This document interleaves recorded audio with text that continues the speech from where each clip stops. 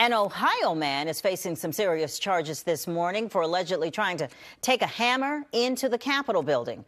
According to U.S. Capitol Police, Christopher Snow was going through the screening process at the Capitol Visitor Center around 4 p.m. Friday. A Capitol Police officer spotted the hammer inside Snow's backpack when he went through the X-ray machine. When the officer tried to take the bag to look inside, investigators say Snow started fighting with the officer, and they had to use a stun gun to get him to stop. They charged Snow with assault on a police officer.